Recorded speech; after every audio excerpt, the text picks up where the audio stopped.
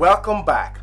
In this video, I will love to introduce to us a simpler method of using the if-else logic, especially if we are trying to check if a Boolean value is true or false.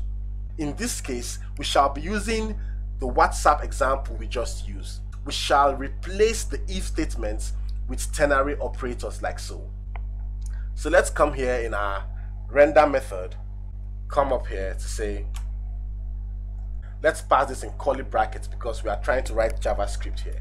Let's say this.state is typing a question mark, and we say, and we pass in a colon there that's going to return this component, which is front. So we just say, so we are just going to say front, and that's all.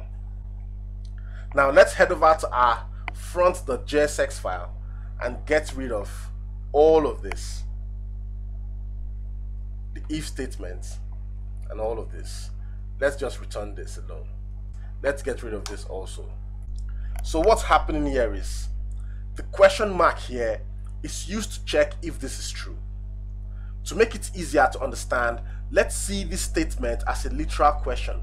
Let's say, is this.state is typing true?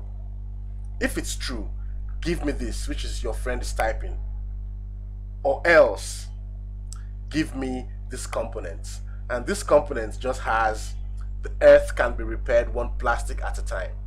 So this colon here is used to signify else when writing ternary operators. Using this method saves us time and uses less code. For now, don't forget to like, don't forget to subscribe, and don't forget to share.